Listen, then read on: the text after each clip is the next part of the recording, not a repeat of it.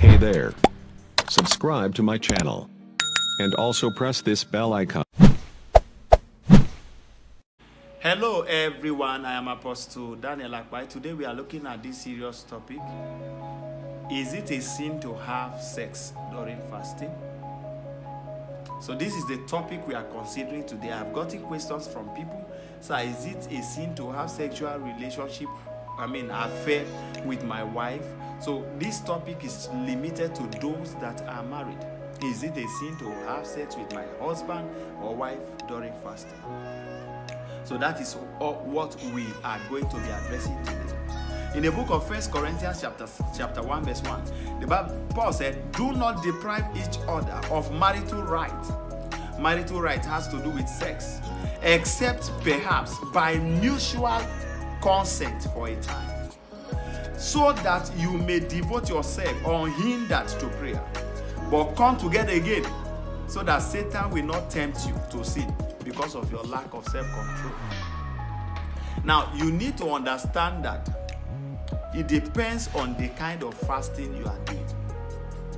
First, you must know, is it 6 to 6 fasting?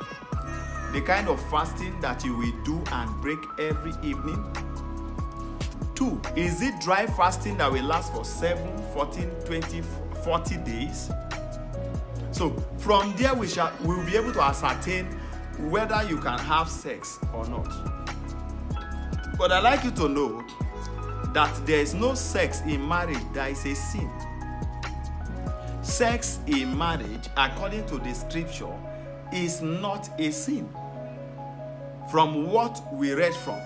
But there are demarcations, there are lines that I am going to draw according to the scripture we read from. There's no sex in marriage with your spouse. Having sex with your spouse, that is a sin. Because the Bible says marriage is honorable with bed, undefiled. Your bed, that the bed must be kept pure. It means the bed is pure. Any sex you have in your matrimonial home or life is pure and holy. So there's no sex, there's no time you have sex in your home that will make you attract a consequence of sin. Now, but the thing is, there are lines that must be drawn. Paul said, do not deprive each other. I say, when your husband needs sex, don't deny him. When your wife needs sex, do not deny her. He said, except maybe, Paul said, maybe by mutual understanding. It means that if you are not giving your spouse sex, it must be on mutual understanding.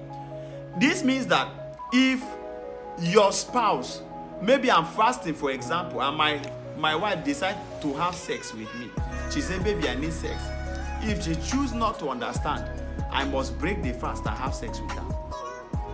Because Paul said, except on mutual understanding, there must be understanding. He said, deny not one another.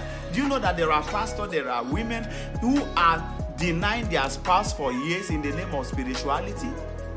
That's what the Bible condemns. So first, you must draw the line. What kind of fasting are you doing? Is it 6 to 6? The one you break in the evening? Is it 7 days dry fasting? Now, if there's mutual understanding, you cannot fast without the consent of your wife. You cannot fast without the consent of your husband. So if you are going on a 7 days dry fasting, for example, baby, I'm going on 7 days dry fasting, and these are things I want to fast from. I don't want to.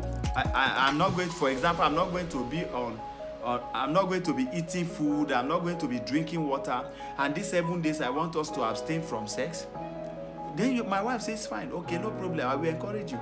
Then I can go. So these 7 days, I will consecrate and dedicate it only to the fasting and prayer. So fasting has to do with us depriving or denying ourselves pleasure or some certain things. It's not all about food. When my wife consents to that, I can go on that. Her mind, even if she has urge for sex for those 7 days, she will sacrifice, because according to consent, she has given her consent. Then if you are doing 6 to 6 fasting, you break in the evening, only in the evening.